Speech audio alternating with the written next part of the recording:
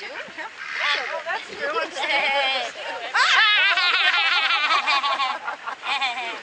Well, we're removing all the domestic ducks from the pond, and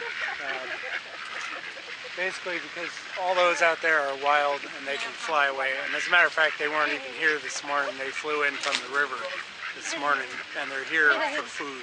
That's the next step, is asking people not to feed them. We started planning this about the middle of last summer, and the whole intent is to improve the water quality.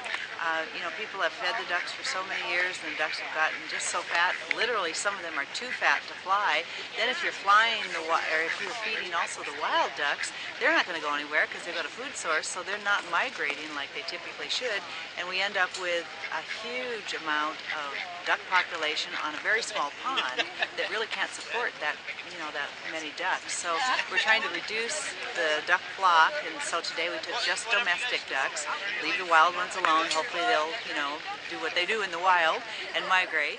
We asked anybody who was interested in adopting a duck. They had to promise that the ducks would be in an enclosed area, keep them safe from predators, and that also they had to put them on a private pond, no public water.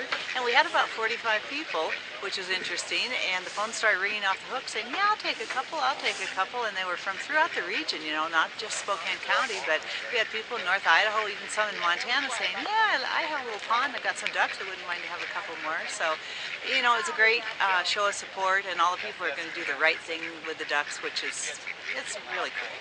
I see that they were trying to clean up the ponds in the city here, and they were going to give away some ducks, so that's how I heard about it. Told my wife, and she was pretty excited.